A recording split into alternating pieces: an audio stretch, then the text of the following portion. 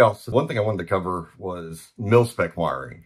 That term gets thrown around a lot, but generally a lot of people don't understand what it actually means.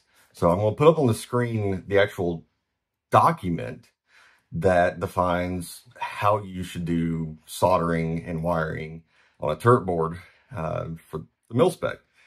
And one thing you will notice is that it states that the wrap around the turret should be at least 180 degrees and cannot overlap the other lead.